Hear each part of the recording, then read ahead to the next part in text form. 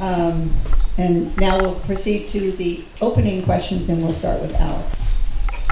Al. Hello, I'm Al Dugan, and I'm running to serve as your Marin County Supervisor. This is a critical election issue for Marin.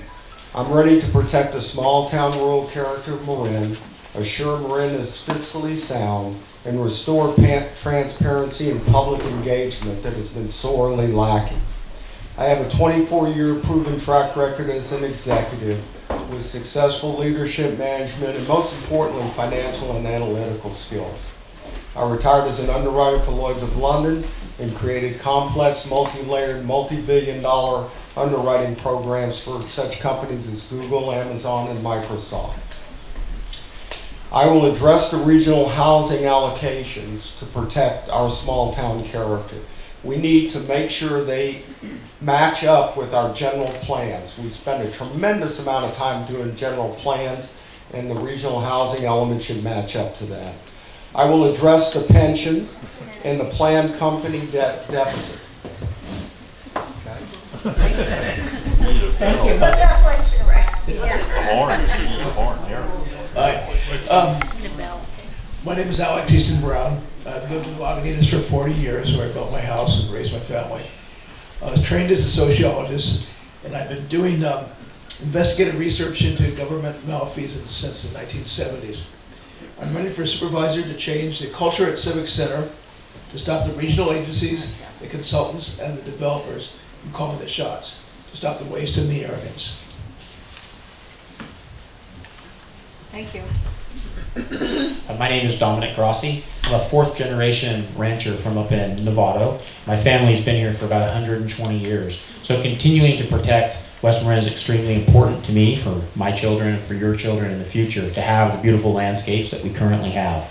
Over the past 20 years, I've been very involved in our ag community, serving on numerous committees and boards, where I've served as president of our Holstein Association, our Dairy Herd Improvement Association, and Marin County Farm Bureau as well, where I got extremely involved in our local coastal plan and have been working actively on that ever since for the past 8 years. And that has given me a lot of policy experience, working on things that are necessary to continue to protect the rural landscapes that we have. And so that is something that I want to continue to protect.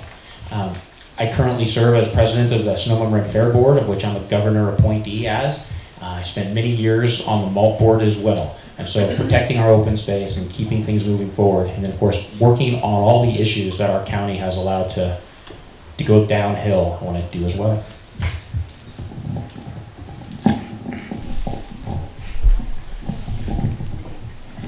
All right. Can you hear me, or do I have to go close to it? I have to go close to it. All right, I'm bending down. Hi, my name is Wendy Callens. And I'm best known as the founder and program director of the Safe Routes to Schools program. Through that program, we have been able to get in over $30 million in safety improvements around schools and reduce the amount of traffic, so that now half of the children who attend schools are finding a green way to school. I have a wide breadth of experience from years of community service, and I've been involved for the past 30 years in issues as diverse as transportation, land use, housing, protecting open space, health and safety, environmental protection, and climate change, which is one of my key issues. I've always believed that our government is best when it acts as a partner to its citizens, and I want to be your partner as your supervisor. And I'm here tonight to earn your vote. Thank you. Thank you. Well, if she had to bend down, I'm definitely going to have to bend down. I might just try to bring this up. Okay, there we go. My name is Tomas Keslanis. I'm a first-generation American-Lithuanian. I actually didn't speak English for my first language.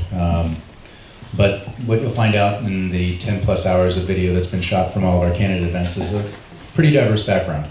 When I was 19, I managed my first $1 million restaurant. I had 55 employees. By the time I was 26, I managed a $150 million a year contract with 1,500 employees. For the last 15 years, I've served the U.S. Coast Guard Reserves. For the last 8 years, I've served FEMA as a disaster operations supervisor and training manager. In addition, the last 4 years as an elected board member of the Nevada Fire District. You'll find out that I have the business acumen, the accountability. I'm appointed by the president to represent the federal government in coordinating the federal response to areas from as far away as Guam or upstate New York. And I've been to all of those points and in between, in addition to my work as a hazmat environmental specialist. So please learn my background. Vote for me on June 2nd. I'm going to try and do this standing up. I think I can talk loud enough. I'm Dennis Verdoni. I reside in Olema with my wife of 37 years, Judy. I'm a West Marin native. I was raised in Point Reyes Station, attended local schools, and graduated from Cal State University Chico with an honors degree in economics. The last 34 years, I've run a construction company in West Marin specializing in remodels. Prior to that, I was a high school teacher in Sonoma and Australia. The Sierra Club and the West Marin Ranchers have endorsed me. I'm the only candidate who's been endorsed by both. My experience, though, is what makes me the best choice for this job of replacing Steve Kinsey. For over 20 years, I've been a North Marin Water Board Director and serving water issues in Novato and West Marin. I've been on the 14 years on the Marin County LAFCO, Local Agency Formation Commission, where I worked on decisions on zoning, annexation, consolidation, municipal service reviews for all county agencies. I was one of 5 votes that gave you the right to decide if you were to be consolidated a year or 2 ago, because I believe strongly in having that right. Thank you. My name is Brian Staley. Excuse me. I'm a third-generation Californian who was raised in Marin County, and it's really been a pleasure. My area of expertise in the field of construction is sustainable design. As part of my career experience, I've become very familiar with all state and county regulations as they pertain to habitat, land management, waste and its treatment, and zoning. I'm running for supervisor because we need strong leadership to assist our communities dealing with enormously impactful new state policies, which will bring unprecedented change to our neighborhoods. We need a county supervisor with real experience in policy and planning, who will be a steadfast advocate for our communities and the environment. I have the experience necessary after spending 3 decades as an advocate to slow development in Marin and to improve the health of our communities. I would appreciate your vote.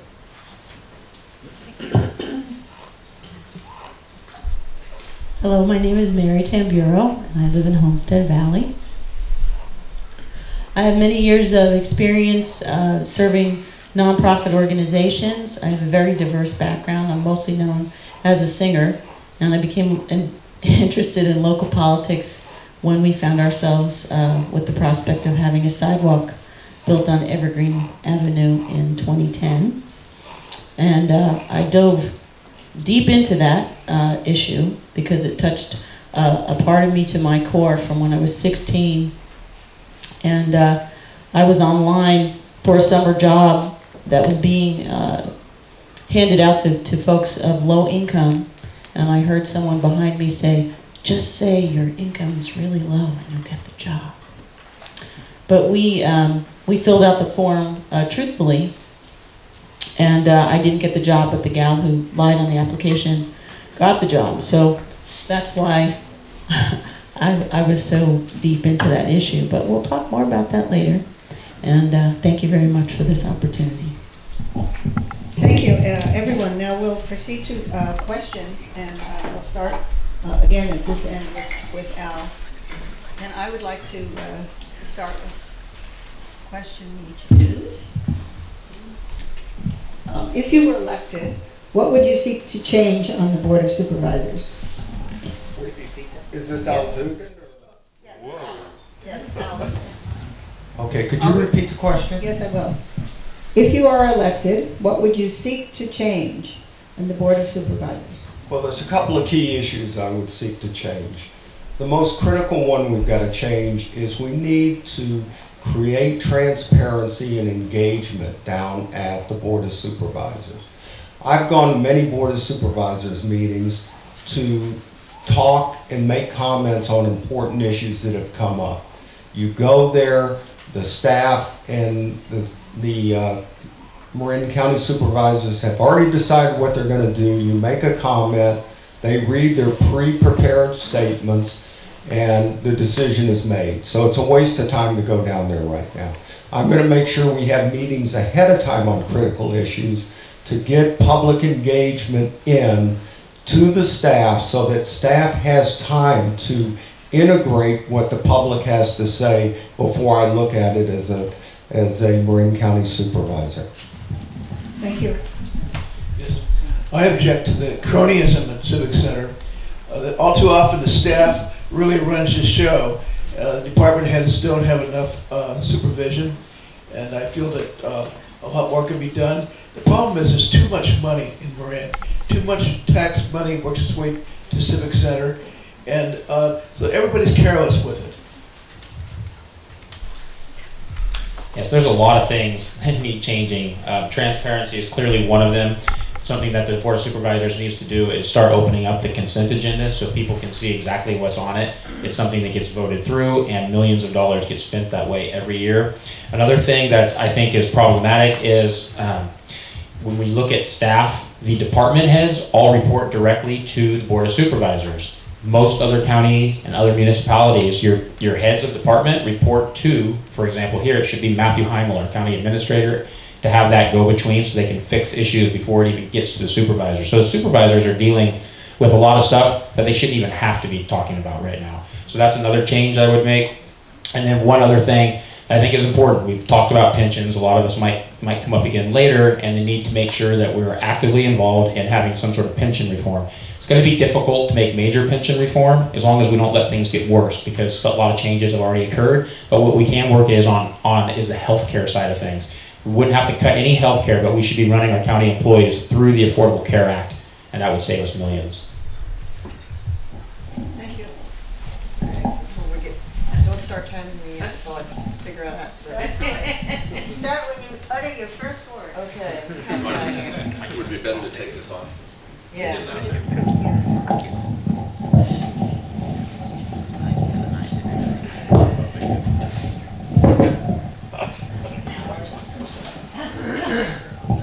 Straightening it up. Okay. We have contact. Thank you. All right. Well, when I started this campaign, the first thing I did was start holding roundtable discussions. I had one right here in Homestead, and what I find is that when you can get people around a table, not just talking to the elected official, but also talking to each other, it's amazing what kind of ideas and problem solving can take place. So I agree, there is not a lot of hearing that goes on in public hearings, and it's not just about what the people who are elected, whether or not they're hearing what the people are saying, but also whether people are listening to each other. And I think it's really important, especially when people have opposing views, that we start listening to each other, because I think we find we have more in common than we have differences. So my idea is to keep having these roundtable discussions throughout the district, throughout my tenure as supervisor, and allow you to be engaged and involved right from the beginning in figuring out how we're going to solve the various different issues that are facing us. Thank you, Wendy. So I'm going to apologize in advance. I should have said this early on, but I'm going to have to depart at 6:30 because I made a commitment to raise money for veterans housing in Marin County. So at that time, I'll just depart. But to the question, if you look at my website, thomasformarin.com, I filed 3 complaints against former board members for some of their activities on the board.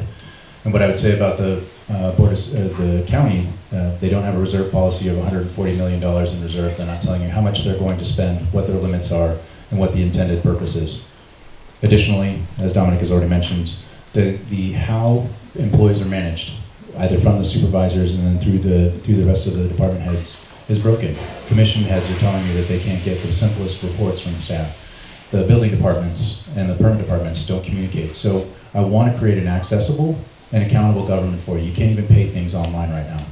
Even for running for office, I had to take a day off of work just to file my paperwork because all they take are checks and cash. So, I mean, you know, these kinds of things are commonplace in most modern businesses, and it's not in the county, and I would change that. Anyone that followed my career as a politician for the last 21 years knows I'm a big proponent of open and transparent government. My cell phone or home phone's always been on my card. I take phones. I actually answer my phone when people call me, which I think is a good thing. I'll continue to do that as supervisor. 3 things that I'd like to change, though. First of all, I should say I'm going to also have meetings in all parts of the district once a month. You're going to see me down here once a month to come down and meet you here, so you don't have to come to the Civic Center and see me. The other things I'd like to change is offer evening meetings of the Board of Supervisors so more people can attend. Secondly, I want to increase the technology there where you can actually call in during the board meeting and ask the question.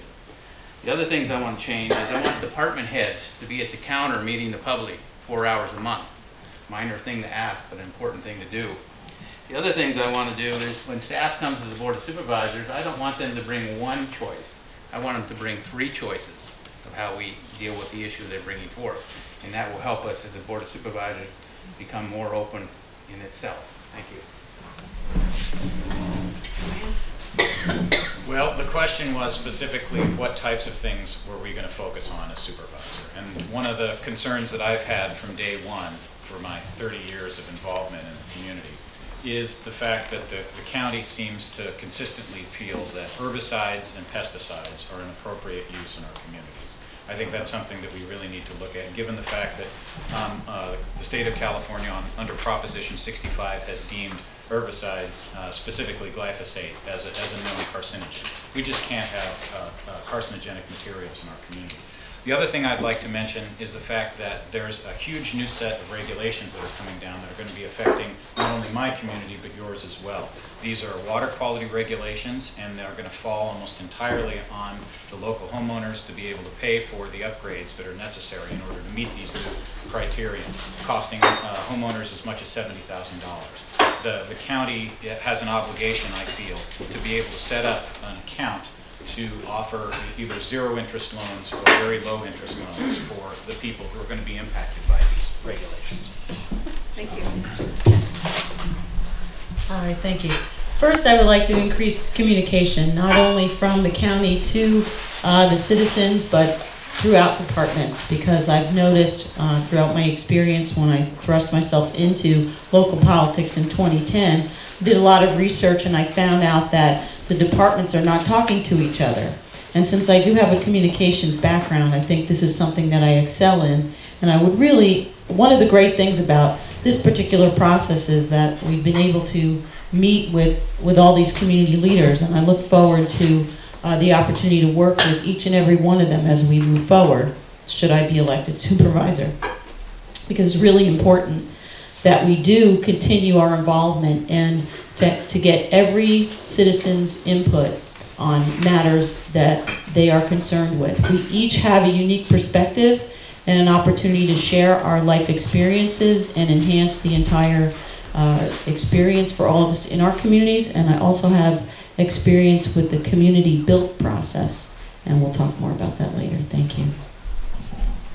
Thank you. Thank you, everyone. The next question is something that was touched on in these answers, and I'll read this question from an audience member. A county-wide issue, also a homestead issue. The county will not allow Homestead's open space land custodian to use Roundup to kill poison oak on our trails, which has been successful practice successfully for decades. Poison oak on trails is a public health hazard. What is your position on the use of Roundup on public lands? And for this question, we'll start with Alex. Roundup, is this working? Yeah, Roundup is a known carcinogen. I have poison oak on 7 acres that I live on, and I take care of it myself mechanically every year. Not every year, actually. You can cut it and let it go for a couple of years and then hit it again. I've used Roundup in the past, and I can see the attraction toward using it, and the homeowner's attraction toward using it, but it is a carcinogen, and a lot of homeowners are pretty irresponsible in their use of it. So as a rancher that's in the process of going organic right now, I think the county should kind of focus on that as well and try to do everything they can to limit the amount of Roundup being used. But that being said, it's one of those options I think you need to leave on the table. If a community gets together and they want to use it to protect their own trails from something like poison oak, then they should have that right, especially within that community. And it's interesting to me because Roundup is not illegal, that the county is telling you you guys can't use it here. So I think that option should be made available, but we should be trying to limit the use of it.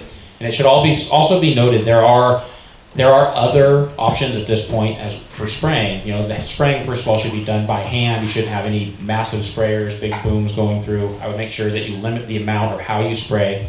But there are other options that are now non-carcinogenic. So I've been learning about this as we go through the process of becoming organic on our place, that you can spray there are other things out there that will kill stuff like poison oak, and you guys should be able to use whatever option fits you. But one good point Alex did make was the fact that homeowners throughout Marin County do use way too much. Well, this is an issue that has been coming up for me a lot, because a lot of my supporters as an environmentalist are asking me to support the total ban on the use of glyphosate, and I would like to see it completely eliminated, because I don't like this is a carcinogen and we shouldn't be using carcinogen in our open spaces. But I think this points to one of the reasons why we have to do this in a methodical way. We have to look at the alternatives, and there are alternatives available. And we have to, the county is phasing out the use of these carcinogens. I think that's a good thing. But we have to remember that before we completely eliminate them, there are endangered species that we have to protect. We have to protect ourselves from fire danger. So we have to recognize that there are competing environmental interests that we're looking at here, and we have to take a balanced approach as we phase out these carcinogens. Thank you. Thank you. So I have the same position Dominic does. I don't think you should remove anything from the table that could potentially help you. You know, we're adults. We can figure out what we're supposed to do, and you pass ordinances and regulations that says how much you should or shouldn't use. I'm the only person up here who is actually an expert in hazmat, environmental response. I would bet there's probably chlorine over there in that pool house. That's a suffocant. Regular oil, that's also a carcinogen. So we can also ban oil, because I'm sure I swam in it when I swam 13 miles in the bay a couple weeks ago. So I think there's a smart way of doing it. People need to be able to have the tools at their disposal for what they need to in a responsible way. They can be monitored. We can measure how much we actually spray, but we can do it in the right way. And there are alternatives. So we should be working towards a goal that reduces all of our exposure to chemicals. And there are hundreds of chemicals that we use on a daily basis on the ban list, and glyphosate isn't one of them yet. My position from day one has been we need to work to eliminate all use of pesticides in the county, both private and public, but we're not quite there yet. There's some needs that we have to address, and we have to figure out ways to address those, one being fire, a big risk. All the fire people are saying we need these tools. And so that's important. Endangered species are another issue why we need to use some of these. Omni-approved things that are being used to treat weeds and other things that are approved for organic farmers are coming more and more on the market and becoming more and more available.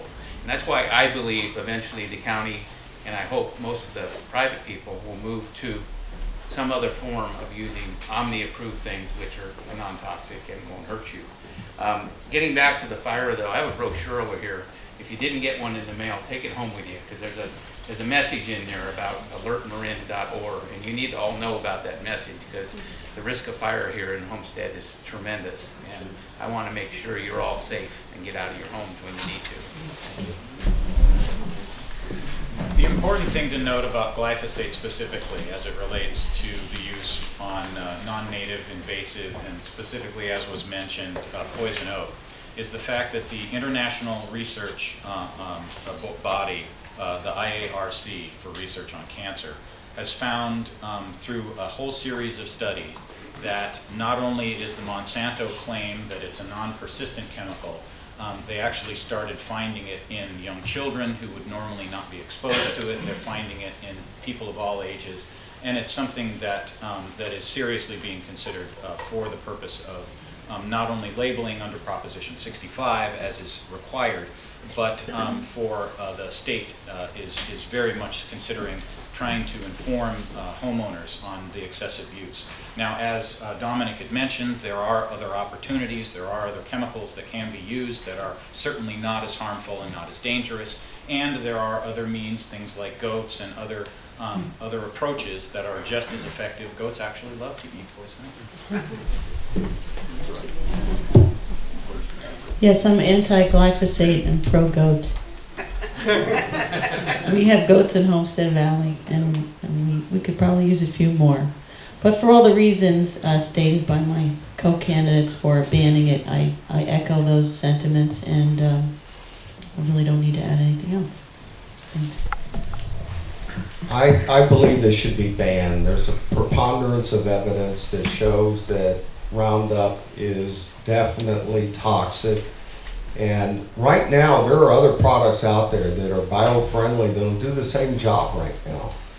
And I worked with the Corps of Engineers up at Lake Sonoma when they replaced Roundup. They got rid of all the Roundup that they had up there. So I would highly recommend you go with something that is bio-friendly, that will still do the job, and will not put you at risk, and will not put the land and the accumulation of that particular chemical in the soil, which has a future effect. Thank you. Thank you. The next question is with regard to LAFCO. Where do you stand on consolidation of the sewerage districts in southern Marin? And for this question, we'll start with Dominic. That's a good question. I really think it comes down to the individual communities to look at what they want to do if they want to consolidate to make sure it fits their needs as well. Consolidation in general can be a good thing. It can save, overall it can save money, but you need to make sure that the people that are going to be affected by that consolidation are in favor of it. So what I would be doing is working with those communities to find out what exactly it is that they want. I would work to put a ballot on the measure if they needed to do that, to make sure that is something that they stand behind. I'm going to try what everybody else is doing and forget the mic and stand up. This is an interesting question, and one that we have not gotten yet, so that's nice to get something new. And I think a lot about this because I've been working in all the school districts, and there's 13 different school districts in Marin County, and sometimes you have to think about, how much overlap there is going on and how expensive it can be, and yet at the same time, I also know there's unique culture in every single one of those school districts. Now, I'm not that familiar with the sewer situation, but I do know that Central Marin Police there used to be a Corte Madera and Larkspur Police. Then there was the Twin Cities Police, and now it's Larkspur, Corte Madera, and San Anselmo Police. And you know what? The best traffic cops are in the Central Marin Police because they have the economy of scale to be able to put enough people out there to really serve. I'm into creating things systemically, and our waste treatment system is a system, and I think we really need to look at whether consolidating these sewers is actually a better way to go in order to treat our sewage. Thank you. Thank you. I use the microphone because the table's going to be terribly short. I'm 6'4", so I don't know, I'd probably knock it over. So there are 52 special districts in the county. I worked for one of them for 4 years as a director. And there are some values in consolidation, right? So you're able to share, and it's funny because there are actually 3 offices in the Novato Fire District. Mara works out of there. There's a couple of other offices that also rent space, and they hire a director, and then they have staff, and then you have additional meetings. And for me, it is about effectively being able to provide the services that you're supposed to provide. And quite honestly, I found deficiencies in the services that were being provided when I came onto the board. And if that's the case, somebody needs to change that. And I know that the Board of Supervisors will govern over 20 of those. So there's possibly an opportunity to look at consolidation, but it is about what the community wants and then what the community needs. And can we more effectively do it in another way? And I'm willing to explore that. Okay? My wife's not in the audience, so she didn't ask this question because, as you know, I said I was on LAFCO for 14 years and went through many public hearings about this subject of consolidation. Why, on the outset, it seems to make sense. At the end, it didn't make sense because you voted not to be consolidated. And I believe that's because you, like me, believe in local and local control. And you like to have a sanitary district that meets here on every other Tuesday, and you can come and complain to them and have someone that you see on the street that represents you. And I think that's unique to Marin. I might add that the Special Districts President, Association President, I understand why we have special districts. It's because no one wanted to do the services in California when California grew so quickly. The only way you could get sewer, water, and some of the garbage in community service districts was because you could form a special district and do it. Otherwise, when California was growing quickly, no one was there to serve these people and serve you. So they formed a special district, and that's why there's 3,000 of them in California and 31 special districts in Marin that are independent special districts. Thank you. Homestead Valley is unique for many reasons, but specifically on this subject, one of the things that makes Homestead Valley so unique is that you don't have just one sewage system. You have properties that are up on the hill that are on septic, as well as properties that are part of a major sewer system. So there's no one fix, there's no one thing that's going to make anything better. When you consolidate, as Dennis had indicated, oftentimes what it ends up doing is pulling the local control out of the community, which is a real problem. And I would call your attention to a recent article in the IJ that came out today about the concentration of the MTC and ABAG. There's a battle going on right now, and it seems that whenever you do concentrate these kinds of entities and these kinds of organizations, you really do lose local control and local power. One of the last things I'll say is that the Redwood Sanitary District, which is responsible for San Rafael, San Anselmo, Fairfax, is having major financial problems. They are millions and millions of dollars in debt, and that's something that concentration creates. Okay. One of the things that concerns me about consolidation, again, is local control. I was very proud to be part of the communication outreach that helped us prevent consolidation in Homestead Valley through one of my blogs. And what I see as the benefit of consolidation, the concept of consolidation is an increase in communication. But we sacrifice the local control. So if we could just increase the communication between all the districts, we can share best practices, and that would end up being a beneficial thing. Instead of consolidation, we can keep local control and increase efficiency and save money by increasing communication. Thank you. Thank you. So I've been an executive for the last 24 years, and these are the kinds of things I dealt with every day. I don't know the details of this, but one of the things I would do is look at all the positive, all the negatives on both sides and try to understand what makes sense. I will usually default to local control because I think with local control you end up getting the closest results of meeting the needs of the people on a consistent basis. So, but I would look at it very carefully, I would weigh it. I think we always have to look at anything that we can look at that can maybe make sense and save us money down the road. Thank you. Yeah, I'm in favor of consolidation when it is feasible. Thank you. Thank you.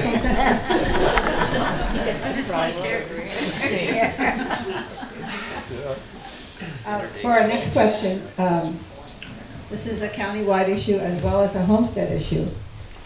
Trails on the homestead's open space lands adjacent to the GGNRA are signed to prohibit bicycles. Mountain bicycles sometimes illegally use these trails even at night. What would you do to help keep this law being observed? And Wendy is first, yes. Yeah, I think that the mountain bikers the scofflaws, I like to call them the jerks, who they really make it. They make a bad name for all mountain bikers, because there are plenty of people who like to ride mountain bikes and obey the rules and use the trails where they're supposed to be, and they're polite on the trails, and these people really make a bad name for the rest of the mountain bikers.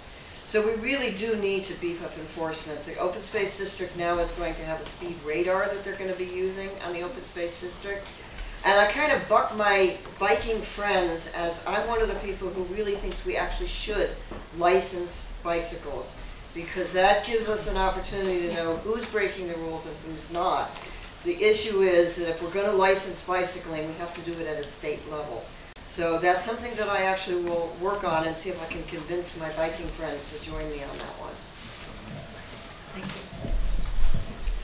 So I'm not a proponent of anybody breaking the law, so they should be held accountable, but I do believe that we need to create more opportunities for more trails, whether that is building more parks so they can go to very specific locations and be able to exercise. But I do believe in getting outside. I believe we need an active and engaged populace. We're more engaged when we're outside and we're exercising and we're doing those things, and they want to do that, just like hikers do, just like people who walk their dogs and so on. So a way of being able to mitigate why there's so much illegal riding is to give them more places to ride. And I've got a number of friends, I ride, and we talk a lot about, okay, well, where can we go? Well, we got to drive 25 minutes to the nearest place.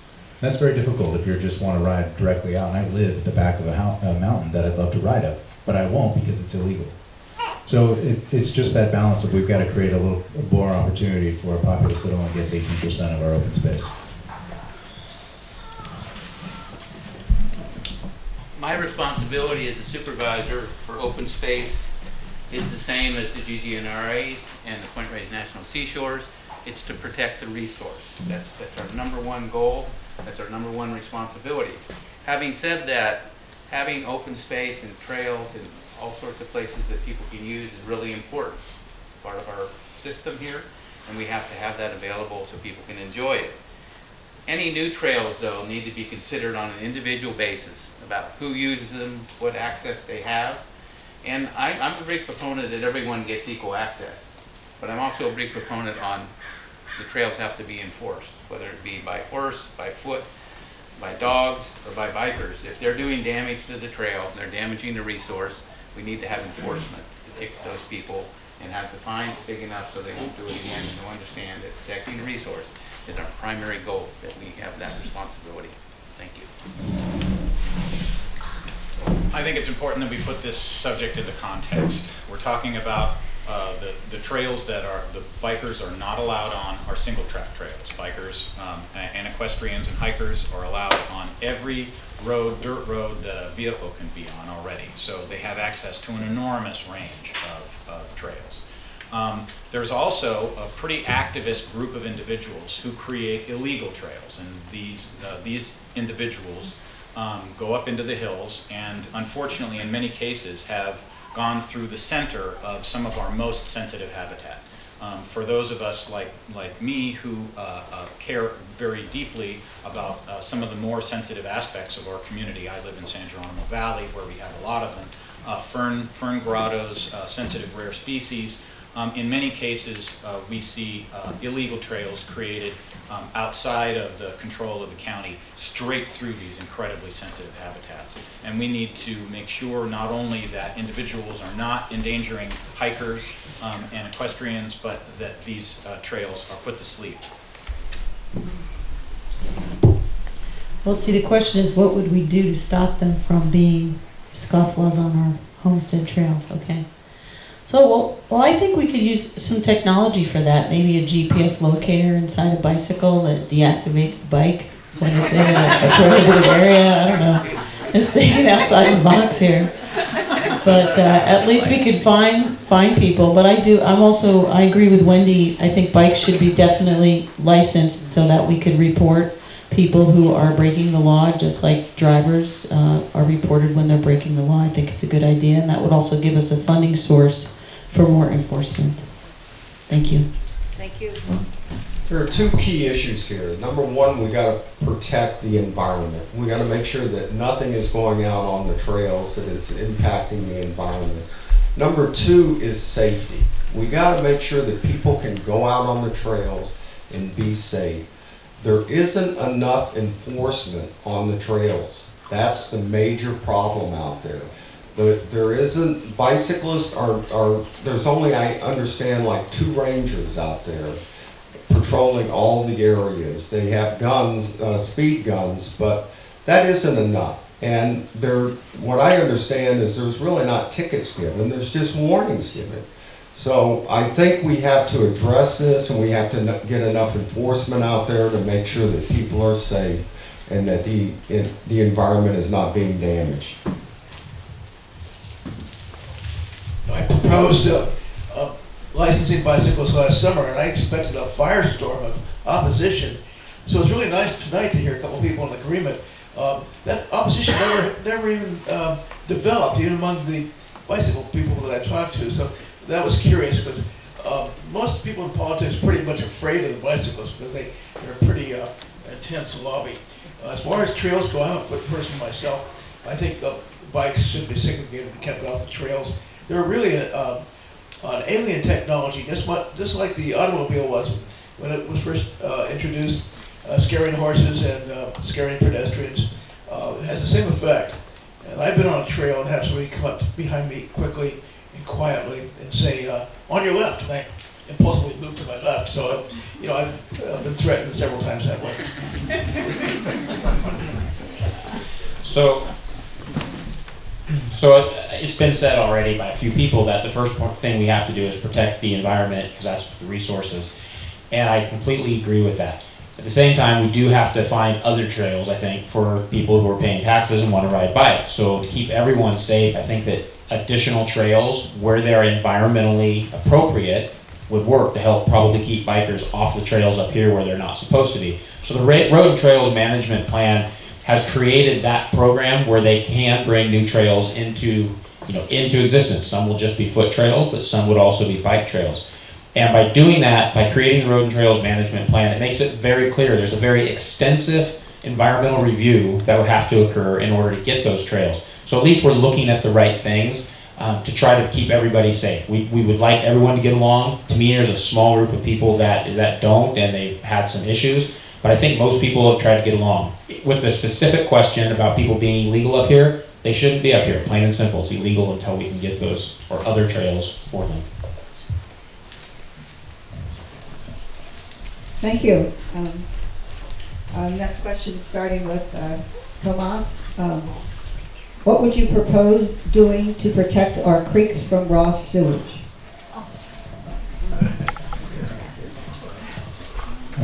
Investment in infrastructure. As somebody who's actually had to surf in raw sewage, I was in San Luis Obispo, and they had 1 million gallons dump out into Avila Bay on one of the biggest days that we've had in surfing. It was an experience like nothing else.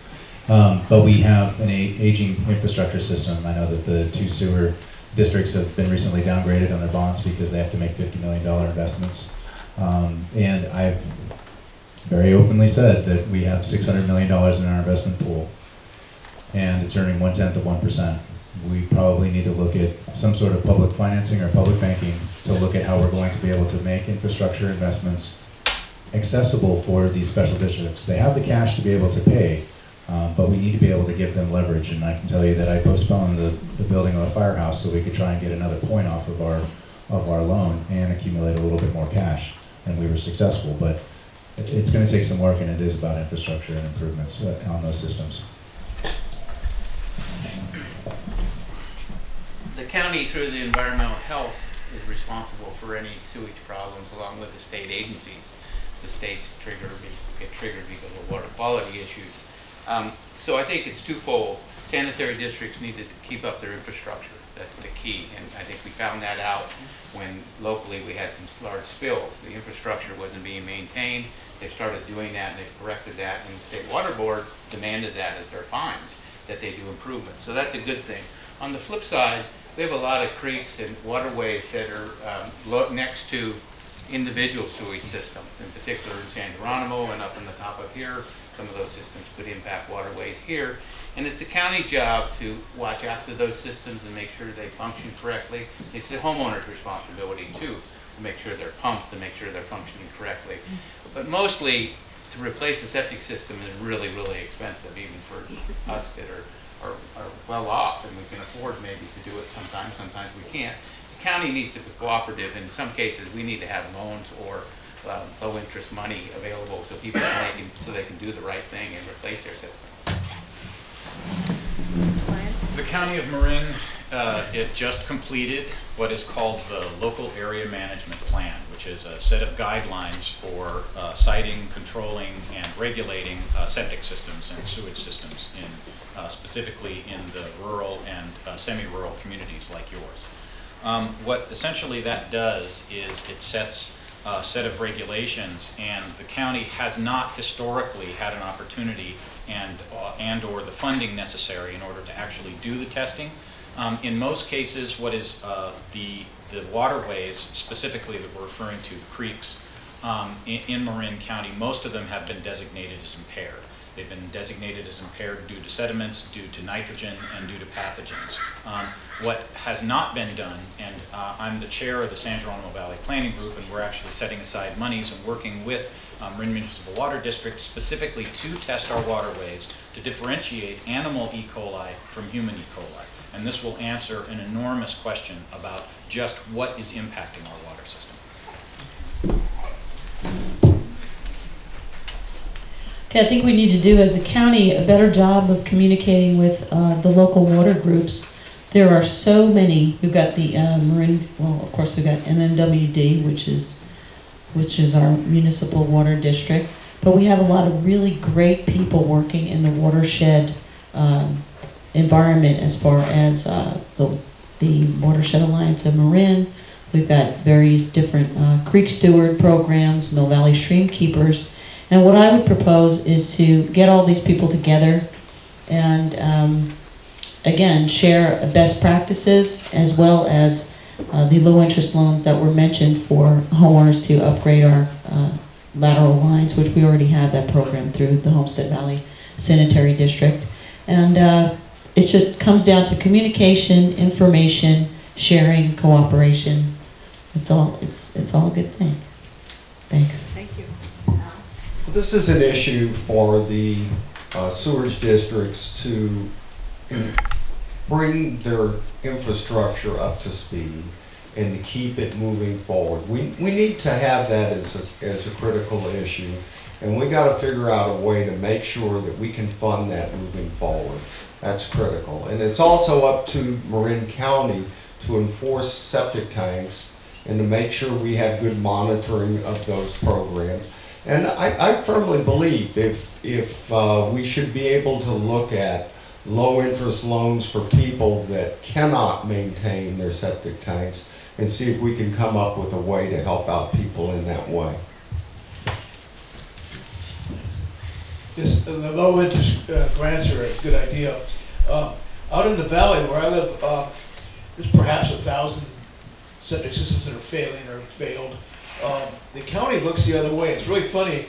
There's several contractors that specialize in, I call it fly-by-night septic systems. They'll come in sometimes in the middle of the night and replace the system without the permit. And the county just looks the other way. This has to change. So on those occasions, the county, I don't know if they're looking the other way, they're just not going out and looking for the problem. And I think they're doing that because they recognize there's thousands of septic systems that might be impaired, and that could become overwhelming on the county, and they would absolutely shut down people. They'd have to literally kick them out of their homes so they can't use their septic systems. There's a bill that went through the state that's going to require septic systems get updated. As Brian alluded to it in his opening statement, it could cost $60,000, $70,000 to get those updated.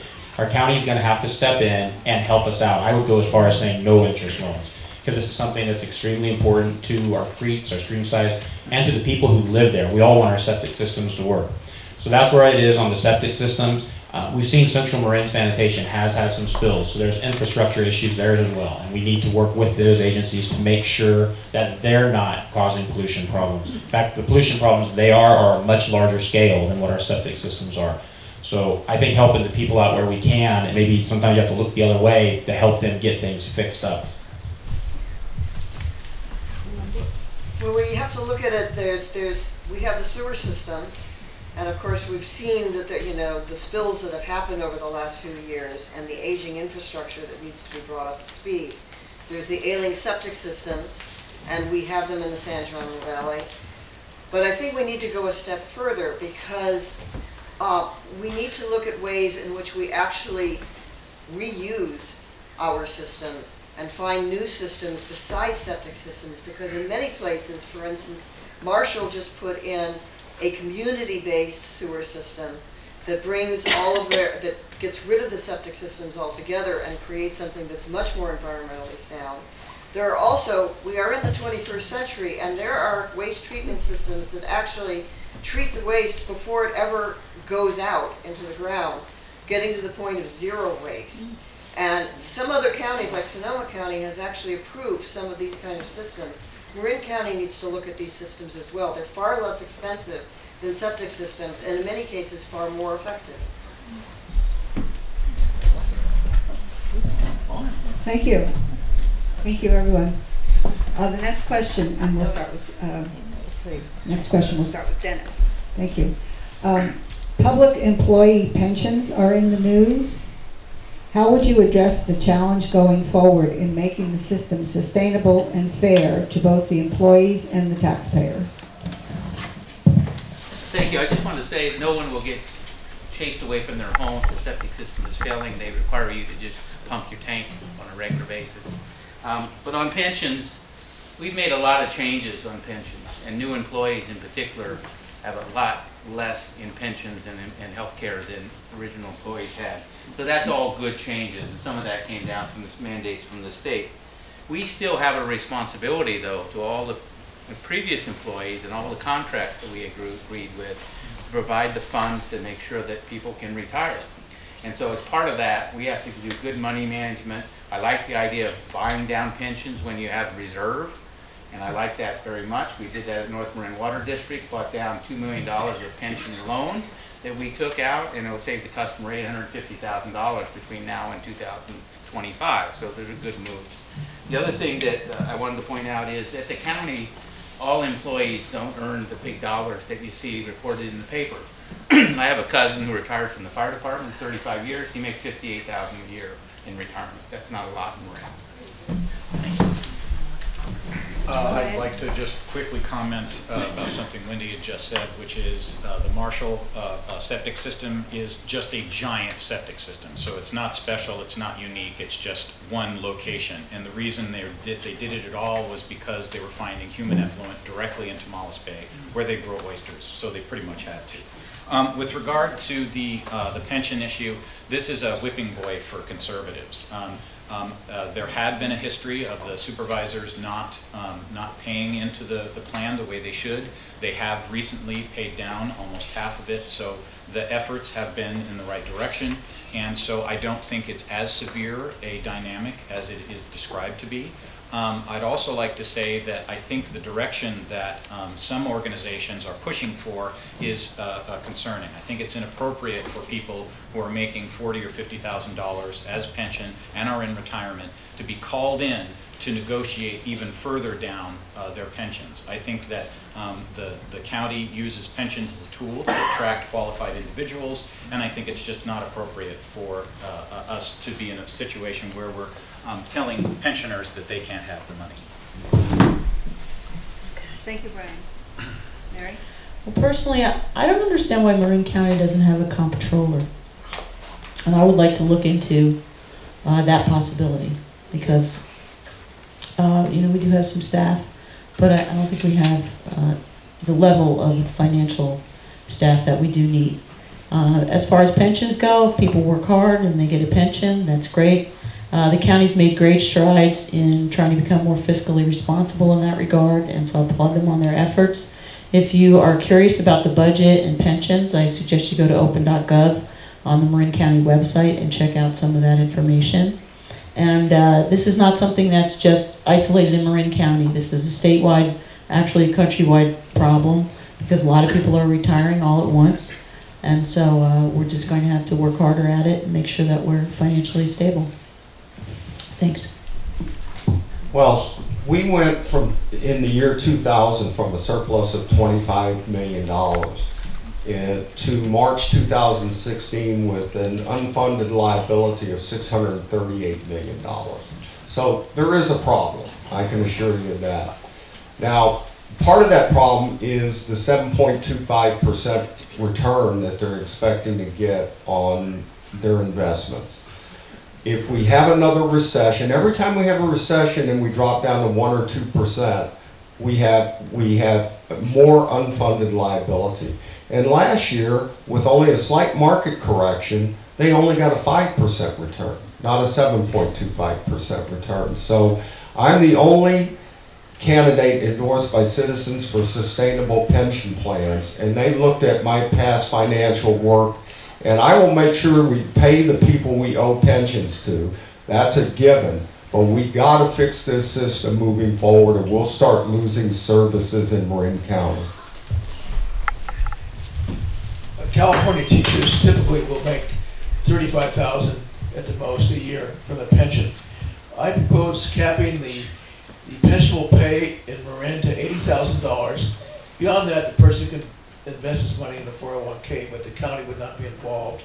Also, we need to stop paying the health care when people can be on Medicare.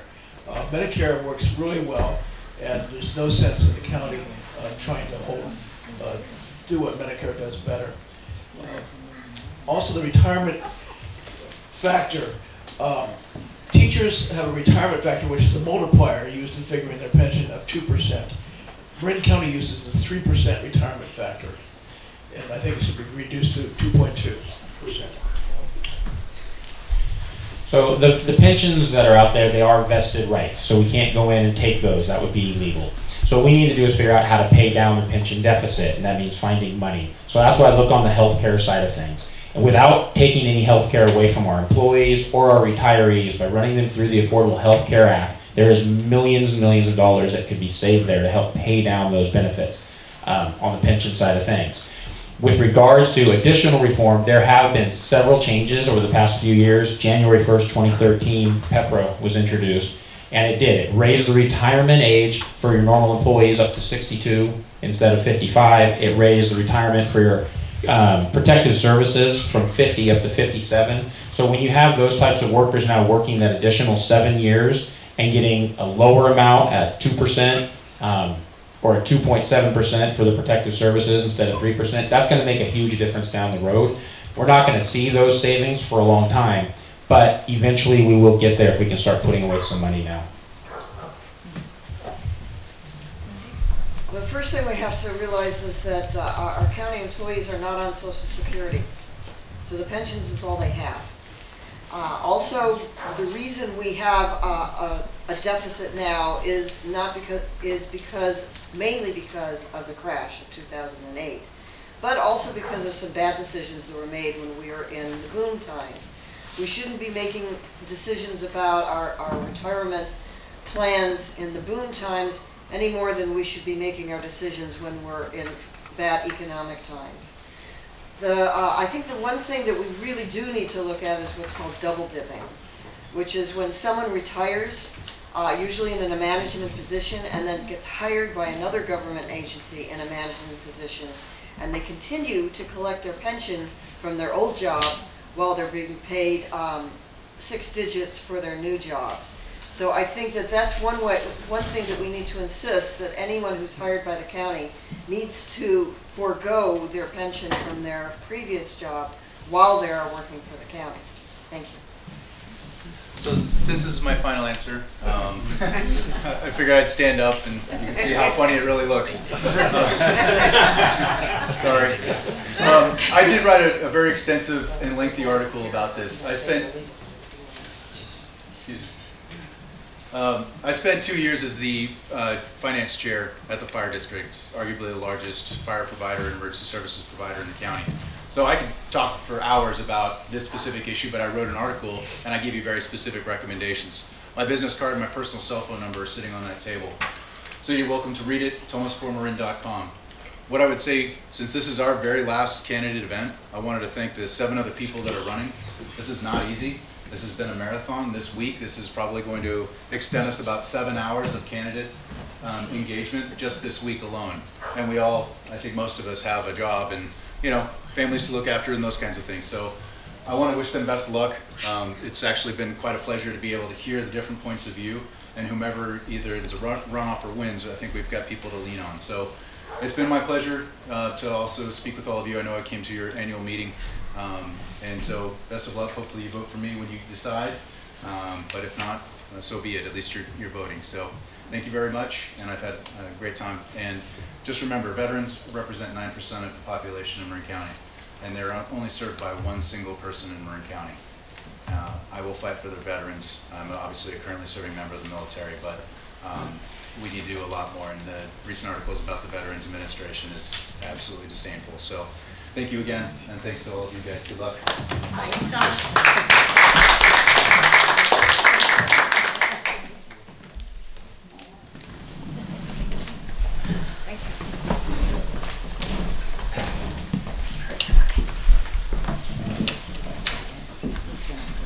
Okay, thank you. Moving right ahead, there have been several comments made about the current Board of Supervisors, and I would like to ask, and Brian will start answer this first, and that is, what do you feel the current Board of Supervisors is doing right, and what do you think they're doing wrong? Well, that is more than a 2-minute.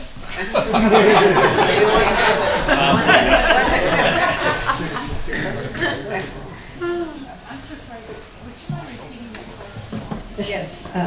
The current Board of Supervisors, what do you think they are doing right, and what do you think they are doing wrong? Well, as an environmentalist, which is one of my main focuses, and community activist, to make sure that our ecosystems and our community character remains unchanged, I think a number of things have taken place. High density development is being looked at quite a bit.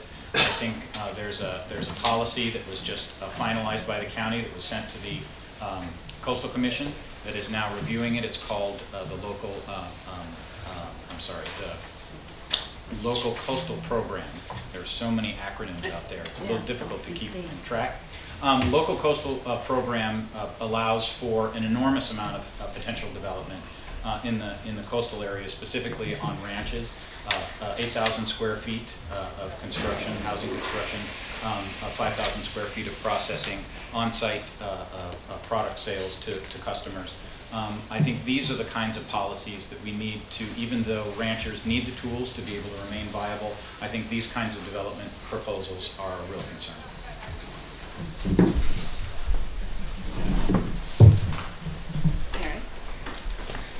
Okay, I agree with what Brian just stated about the local coastal program. I think it's an invitation to more development that we don't need, and I think it has the potential to turn Marin County into more of just a giant tourist attraction when we have real communities that are being adversely affected by increased tourism.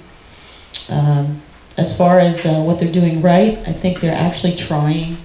They're starting to listen more to the citizens because we've demanded it ever since 2012. I've noticed an increase in communication and actual effort by Kate Sears to do newsletters, and the other two supervisors as well, Judy Arnold and Katie Rice, have also increased their communication. Steve Kinsey, I think the best thing he's doing for the county is retiring. That's how I personally feel. But I'm grateful for his service because he hasn't done everything wrong. He's done some good things. Thanks. Well, since my motto for my campaign is time for change, I can't cover it all in a minute, but what they are doing right, I will say, I've spent some time down at the Civic Center talking to staff, and Matthew Hemmel and Roy Gibbons, the financial guys and the planners, they're very smart, intelligent guys. I think where the county's gone wrong is just the governance and what they're being told to do. So I'm very optimistic I can work with these guys and make good things happen down there. But, you know, we've got to, number one, protect our small town rural character here. That's critical. And, you know, all the supervisors did the PDAs, the priority development areas. They didn't even tell anybody they were doing them. And they didn't tell anybody what they meant when they were doing them. So, you know, just further lack of engagement and transparency. So we've got to open it up and get people involved in government. Thank you. The property values in Marin are so high that the tax revenues are excessive. And like children, they just kind of treat the money almost like funny money. Whenever something needs to be done, they hire a consultant rather than have their own staff do it. And I feel if the staff can't do it, then we don't need the staff at Civic Center. Let's get rid of them and get somebody in there who can. Civic Center is overstaffed. There's way too much money going into the departments, a lot of silly programs.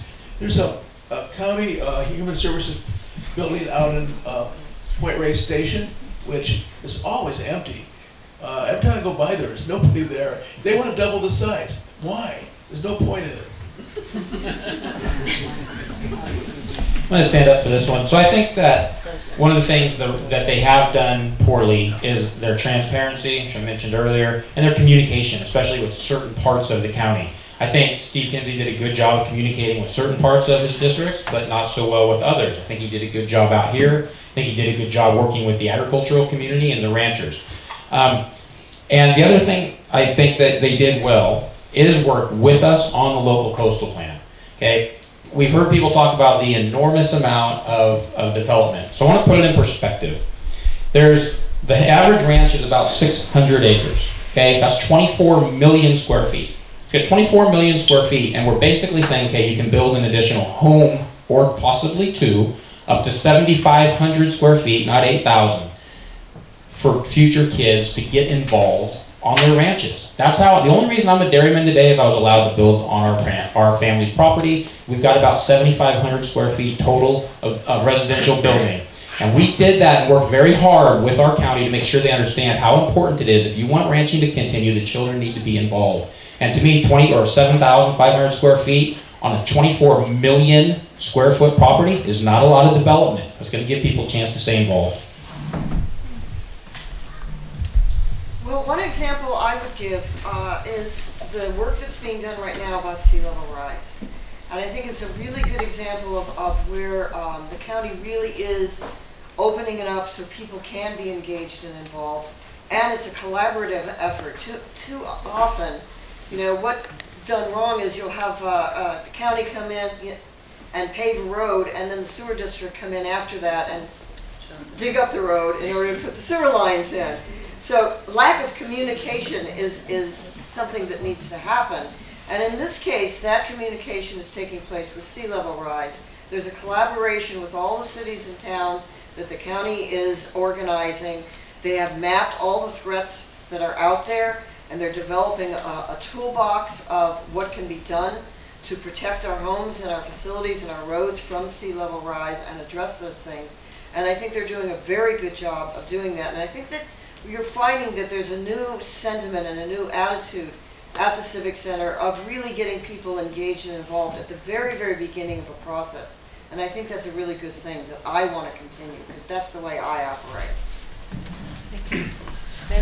So I have worked and recently met with all the Board of Supervisors, and I find them to be well-meaning people, really good people for most part. The problem is, once you get elected, you get isolated from the constituents, and you surround yourself with people who only tell you what they want you to hear and what they want you to agree to. So that's why I think we're to blame too, because we as the constituents need to make sure we interact with our elected officials all the time. And that's why I want to open up my process, where you're going to have an opportunity to talk to me at least once a month and I hope more often than that. But I do believe that their hearts are in the right place and they're trying to do the right thing. For me personally, I'm running again for supervisor. I did in 2004 because I thought we needed a stronger environmentalist on the Board of Supervisors. And the Sierra Club agreed with me in 2004, and they agreed with me again this year that I'm the strongest environmental candidate that we have, and they want to elect me to represent you on the Board of Supervisors so that I can bring forth the types of things to protect the environment you want me to do. Thank you. Thank you. For our next question, in Marin County, one of our very important issues is that of homelessness. Will this be a priority for you in terms of helping to stop, if you will, or decrease the number of people who are homeless? And if so, how would you propose doing this? Starting with Mary. Well, thank you for the question.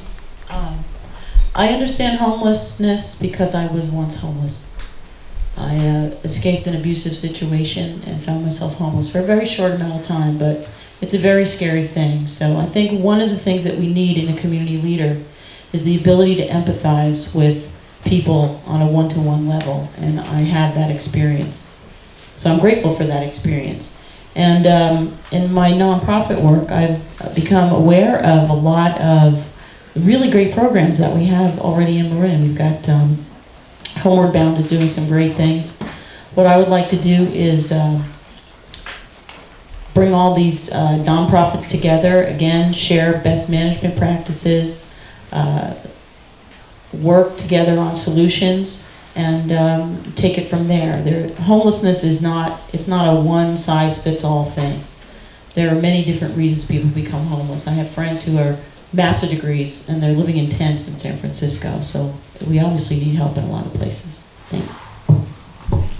Yes, with homelessness, there's an issue where there are people that are just have a moment of being down and out, and of course we got to figure a way to help them. There are people that don't want to work and want to be homeless. That's a different issue.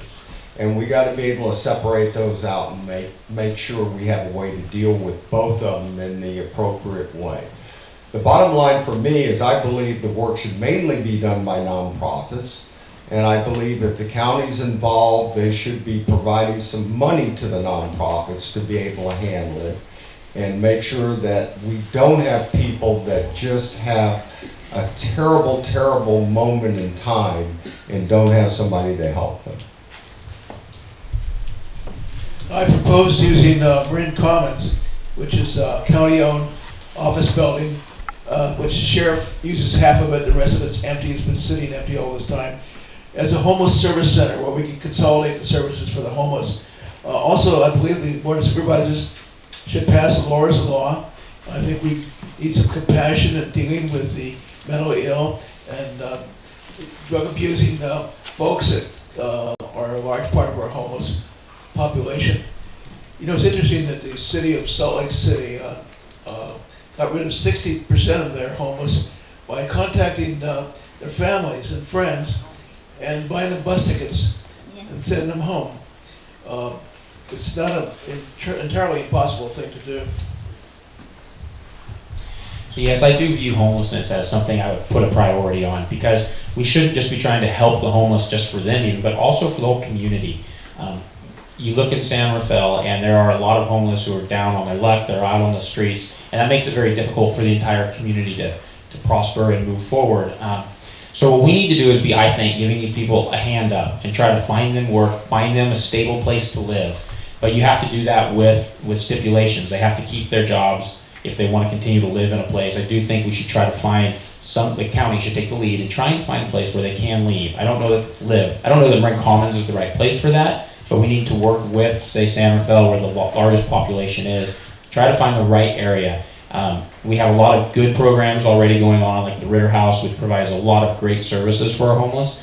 It's just a matter of finding them the work, keeping them working, keeping them on their medications if they want to stay on it. And that's the only way you're going to give them a chance to become productive members of society. So we have to make a priority of that to try to help them. I really feel that we need to treat homelessness in much the same way we've been treating sea level rise. It needs to be a collaborative, countywide effort. We've been leaving this to the city of San Rafael to deal with on their own. And it's a combination of having facilities that people can go to, but also having homes that they can live in. You know, one of the reasons people are losing their homes is because of the price of housing. And so it's all tied in together. There is different populations, as many of my fellow candidates have pointed out. Not everybody is homeless because they're down on their luck. Some people are homeless because they have substance abuse problems. Some have mental illness problems. They're a different breed. We also have a lack of enforcement. And that's one of the things that a group that I've been talking with, really we need to take a look at, because there are people who are actually breaking the law and they're not being addressed and it's not being enforced. And so we have to look at both helping people out and also enforcing for the troublemakers who are making it bad for everybody else. Thank you. So there's a lot of different types of homeless. There's the ones that we see on the street in San Rafael, but there's also families with children that are in need of care and the same care that we provide for the homeless. I was a proponent of Laura's Law. I would have voted with Supervisor Conley at the Board of Supervisors to pass Laura's Law, because I think it's important that we have all the tools necessary to deal with homelessness and other issues. I'm a big proponent that we need to find a central service area for all the services for homeless, for people with low incomes. They're talking about a site in the canal, and that might be a likely place because they have a lot of medical services there that are already run by the Marin Community Foundation. So those are things that I want to look at. We need to also realize that the REST program is a wonderful program run by the nonprofits, funded by the cities, gives individuals a place to stay, but they close it this time of year. It's like homeless people don't need a place to stay when the weather's a little better. It kind of doesn't make sense to me. So we would need to find a year-round program that will serve those people too. So we have a lot of work to do on homeless, and it's not just the homeless people that we see on the street. Thank you, Brian. I want to second what Dennis just said about Laura's Law. For those of you who are not familiar with what Laura's Law is, it is a special policy that right now is been incorporated into a lot of other counties in the Bay Area, but Marin County has not voted to enact it. What it does is it allows for family members and the government to request that an individual who is clearly has mental issues to get what is referred to as intensive counseling, to be convinced that that medicine and medicinal tools are the best way to go. And in many cases, when you're talking about chronic homelessness, you are talking about individuals with mental issues. As Wendy indicated, homelessness is not an all-in-one. It's not specifically mental issues. As she had said, it's a variety of substance abuse as well as socioeconomic. And the reason that we see so many homeless people in one location in San Rafael is because of Ritter House, which is where most of the services are located. Thank you. Thank you. And now the next question will start with Al again. And that is, whomever gets elected to the Board of Supervisors will find that there are many other committees, commissions, and regional agencies that require attendance and participation by one member of the Board of Supervisors. And I'm wondering what regional issues are of particular interest to you and that you would choose to serve on if given the chance. Well, certainly I think I'd be very valuable on the housing issues with the Association of Bay Area Governments and also the Metropolitan Transit Commission, because if they do take over ABAG, then we're going to be dealing with the MTC. And we're going to need extremely strong leadership there, because MTC runs very differently than ABAG. And we just spent 3 or 4 years getting ABAG straight.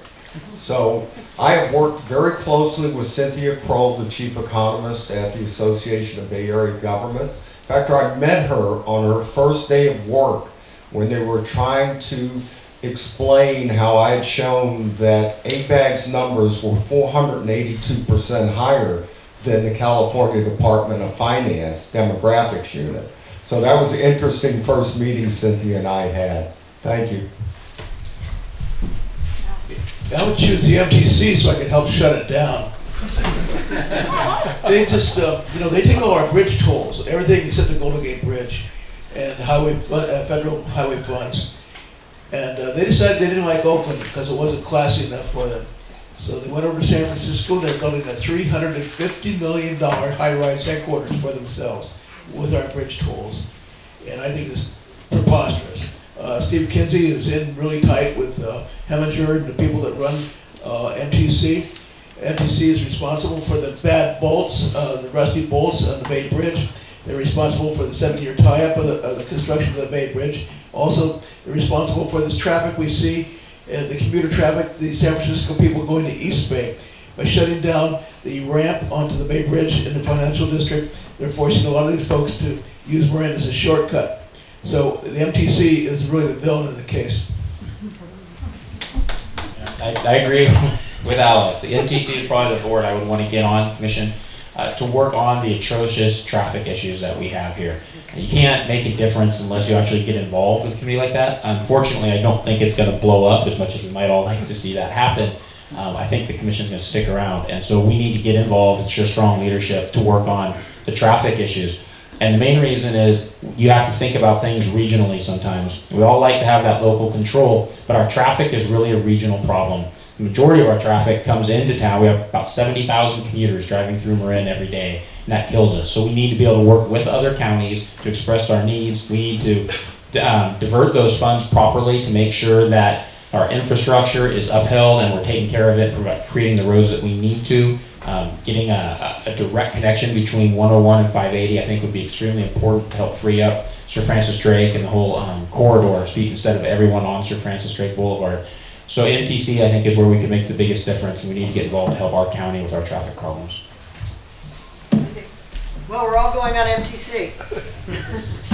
But I want to be on MTC for a very different reason. I feel as though we need to really take a much broader look at regional transit, because as much as it sounds really good to be widening the roads and adding more capacity to the roads, roads are like water, and when you open up the space, it just fills up. And what we really need is a transit system that's convenient and efficient and accessible, and we don't have that right now, especially not in our local transit system. We need more water transportation. We need a second ferry dock, and I think we need to have more ferries not only going to the city, but we need to initiate ferry service to the East Bay and ferry service to Vallejo. And this is something that every single transit system in the Bay Area is having to deal with. One of the things is that we have money for capital improvements, but we never get additional money for operations, and that's how you improve your transit system, is getting money for operations, and that's what I want to work on with MTC. Thanks. Thank you. Dennis. So the truth of the matter is, most of these choices of commissions are by seniority on the Board of Supervisors. None of us are going to get And so unless we have a wholesale change at the Board of Supervisors, one of us is going to be a junior member, and we'll sort of take the appointments that we can get. And those will be the lesser appointments, they won't be the most important ones. But it's important that we have a good interaction with the other supervisors who are taking these positions to make sure that they represent us and our constituents too. And that's so important in this process, is looking at us up here and seeing who you think will be the best person to work with for other people. And in some cases, it's for other people that have been there a long time. And I can tell you, I've worked with most of them in different capacities already in my job as water director on the North Marin Water Board. But I've also worked with all the Sonoma County Board of Supervisors. What does that do? It makes them answer my phone calls and listen to what I have to say, and that's really important. And so that's what I would do if I was elected. Thank you. Thank you. Brian. As had been mentioned, our current supervisor, because of his seniority, has a number of very important seats. He's currently the chair of the Coastal Commission. He has a seat on many other boards. So as a result of his seniority, he carries an enormous amount of clout. The Coastal Commission for me, I think, is very important. It's something that, because the 4th District represents the entire coastline of the county of Marin, it's something that typically our district does get a seat on that commission. Not always, but it is typical. Right now, there's a number of very large house proposals that are along the California coast for very famous people, movie stars, rock and rollers, that kind of thing, that are completely inappropriate. And I think because of, for those of you who've read the local papers, there's been an enormous amount of controversy. The executive director of the Coastal Commission was recently fired because of his resistance to a lot of these large development proposals. And I think it's something that, that if we do get that seat and the person who's elected, that's something that I would very much like to have. Mary. Well, I share equal desire to serve on the MTC and Coastal Commission, because I think we're facing some serious issues with both of those things. What I would like to see is more an integrated technology in how we deal with traffic. We're doing it. There are smart city programs that are going on. I'd like to see us incorporate more of that in Marin. And as far as Coastal Commission goes, I'm definitely concerned about the prospect of more development on the coast. And one thing that I find very disconcerting is that I have to read in the LA Times about Steve Kinsey possibly recusing himself from a vote at the Coastal Commission. Why aren't we reading about that in the IJ? That's just an aside. Thanks. Thank you. Okay, I think in as much as we've had 90 minutes, we'll just have one more question and then a wrap up. So the next question we'll start with Alex. Historically, Homestead Valley has been underrepresented in District 4. What specifically will you do to make sure our needs and interests are better represented? I think all the West Marin, East Marin that is in the 4th District has been underrepresented over the years.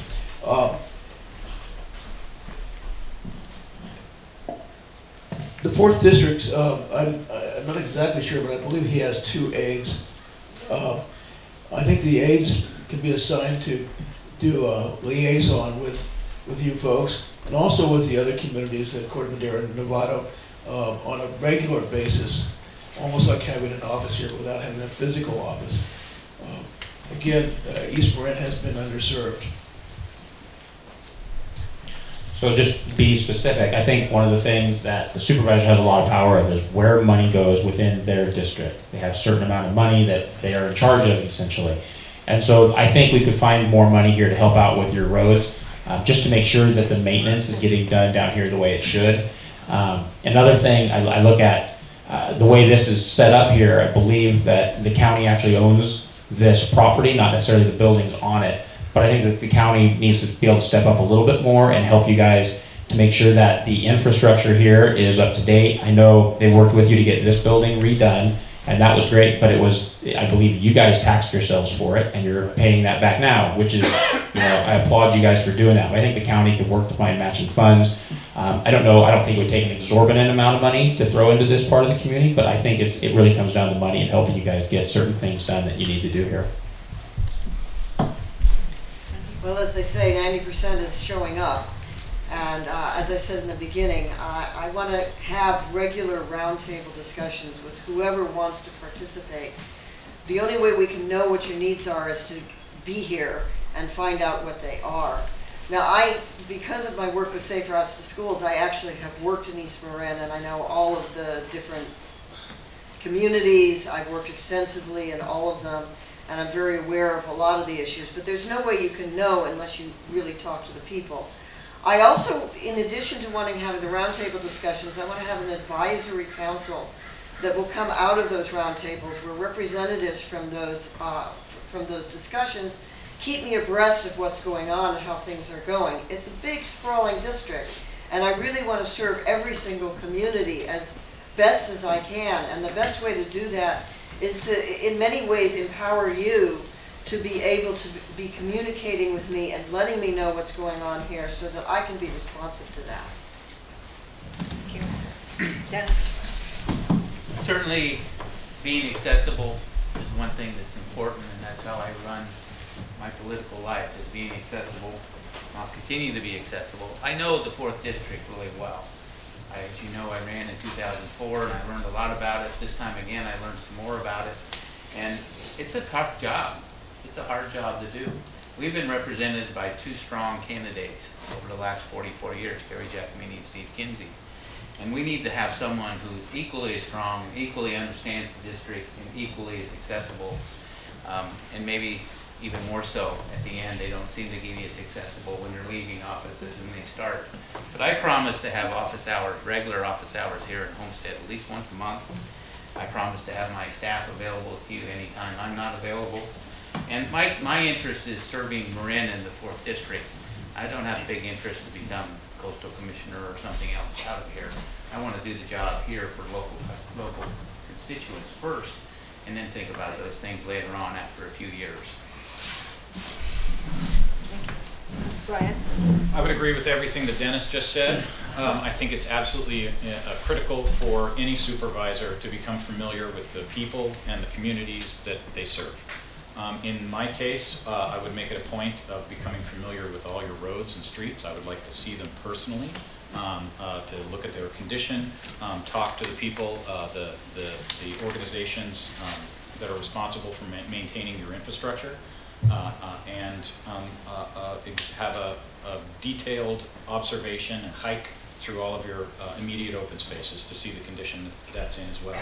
I think it is absolutely the responsibility of a supervisor to be completely responsive to a community. If you were to call me, I would immediately determine what the problem is, what the concern is, and I would assign someone to it essentially instantly. Most communities in Marin, and in particular the 4th District, was gerrymandered, so as has been mentioned, it's unique, it has a variety of different needs, but it's absolutely critical that whoever you do elect be completely responsive. Thank you. So I've walked about 1,000 houses in the... Oh, I'm sorry. It's okay, I can go last if you want. That's okay, Al, I know you didn't mean it. Well, this is probably the easiest question for me because I live in Homestead Valley, and it was my deep love for this community that got me involved. Besides, you know, that the issue touched me in a very deep place. And I've become, I've had the benefit of establishing many really great relationships since 2010, being like thrust into a firestorm of controversy. And I've grown an affection for some people that were what I consider my biggest adversaries during that situation. And so I'm here. And I think my biggest challenge is going out to West Marin to get familiar with more of those communities, because I hardly ever leave my house because I love it here, you know, except to, you know, walk the loop and we got married in Stolte Grove, and so it's just about communication. I'm the most communicative person you'll probably ever meet in your life. So thank you for the opportunity. Thank you. Okay, here I go again. I've walked over 1,000 homes in the East Marin, and I can tell you the people in Novato, the people in Corte Madera, all feel the same way that you feel. And that's one of the issues that we've had, is that Mr. Kinsey's taken a great deal of care of West Marin, and I don't think he's done the same job in East Marin. And I want to make sure that we, moving forward, have a good, solid care of East Marin, and I will do town halls, and I will work regularly to have meet with homeowners associations to sit down and talk about the issues so that I understand from the ground up what the problems are. But East Marin has been ignored for quite a while, and we need to make sure that's fixed moving forward.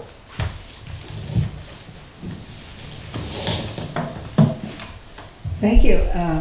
And now we'll finish up and give you each an opportunity to make a closing statement, and we'll go in reverse order, starting with Marin. Okay. I feel like I just made my statement. Well, once again, thank you so much. I'm really excited about the prospect of possibly becoming supervisor, even though I know I'm a dark horse in this race and probably the least known, except as the crazy sidewalk lady. But I guarantee I'm not crazy. My husband thinks I'm crazy for running, but that's another story. I have a quite wide array of experience in many different jobs that I've held over the years between my singing gigs. So I feel that I am uniquely qualified to represent the citizenry of West Marin, which is a very wide socioeconomic swath of people. So I would just like to say thanks for your consideration. Please visit my website, marytambureau.com. Call me at 789-MARY, that's Mary with an I, area code 415. Ask me any question you want. And see you on Tuesday. Well, not this Tuesday, but June 7th. You know what I mean. Thanks. Thank you. Brian. Having worked in Marin for the last 3 decades on planning issues and design, I've had an opportunity to become familiar with nearly every rule and regulation that governs our communities. I think this gives me a unique leg up to understand the problems that we face and be able to deal with them as someone who's very informed. In the case of Steve Kinsey, it took him something like 3 years to be able to get his sea legs and familiarize himself with the process in the county. It's something that I've been doing for a majority of my life. I feel very strongly that the reason that I'm getting involved in this race has nothing to do with personal aggrandizement, has nothing to do with money, and nothing to do with power. It's because I grew up here. I care deeply about these communities and deeply about the people in them, and care also very deeply about the environment. And I think that I'm the individual who can combine a combination of my skills and my deep reverence for the place that I live in and protect this place that I love so much. Thank you. Thank you. Visit my website or Facebook site, Verdoni First Supervisor 2016. You should be congratulated because there's twice as many people in this room tonight as there was in Corte Madera Wednesday night. You should be congratulated. I'm deeply committed to serving our district and county. My experience in local government as an elected official, I believe, make me ready to start working, or gives me the ability to start working day one, and I think that's important. All the candidates up here, including Tomas who just left, are very, very nice people. I've got to know them all, and I really appreciated their effort. It's a tough thing to run for office. I've done it 6 times now, sometimes successful. But it's tough. It's not easy on the families and spouses and all those people that you're involved with every day. So thank you all for doing that. But as you look at all of us up here, June 7th or sooner, you're going to mark your ballot. You have to decide who you want to govern this county for you in the 4th District. I like to think of it as who would you like to manage your household, because the county is really your household in a bigger thing. So as you decide that on election day, hopefully you'll find that you'll decide me, because I'm all in for Marin, and I hope you are too. Thank you, Dennis. Wendy? I think I've also been involved with government, but not from the vantage point of an elected official, but as someone who actually has to implement the program. And I believe I have found a formula that really empowers people and gets them engaged and involved, and actually comes to the point where we solve problems to the point where everybody's actually happy in the end, which is a very unusual thing when you're working in government. And that's the reason why I have so many endorsements for me. The California Alliance for Retired Americans has given me their highest rankings of all of the candidates here. I'm endorsed by the Marin Democratic Party and the Marin Young Democrats, young and old. And I've also just been endorsed by the Point Race Light, and I'll just read a few things that they had to say about me. In the diverse and impressive cast of characters in the race, one person stands out, Wendy Callens, who possesses both grit and poise, grasps the issues facing Marin. Wendy will listen to people, just as she did when she brought a fair and balanced sample to her roundtable discussions. And, Wendy stands out as a systemic thinker, and I am being told to stop. So please go to my website, wendycallens.com, that's Wendy with an I, Callens with a K, and learn more about my stand on the issues. Thank you very much. Thank you. So I too want to say thank you to you guys for this impressive turnout, because Dennis is absolutely right. This was really great. I mean, smaller community, and it was impressive. So thank you guys for turning out, because what we've done in this race, we have all, you know, gotten to know each other, and that's important, because we're building relationships too, and it's really been an incredible experience. So hats off to the, you know, my fellow candidates and all the effort you put into it. What I want to say about closing, why I hope you'll vote for me, is to look towards leadership. And I've taken leadership roles in everything I've done over the past 20 years, going through the entire community.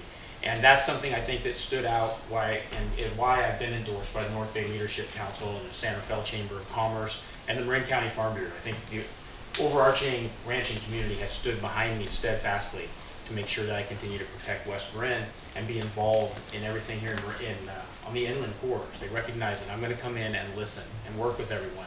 And that's because I did that when working with the environmental community and helped to bridge a gap that had been completely lost over the past 20 years. That's something I'm really proud of as well. So I hope you'll vote for me. Go to my website, grossyforsupervisor.com. Thank you. Thank you. Alex? I'm going to take my time to talk about traffic. We're just drowning in traffic, and the county spends hundreds of thousands of dollars a year trying to attract more tourists to Marin.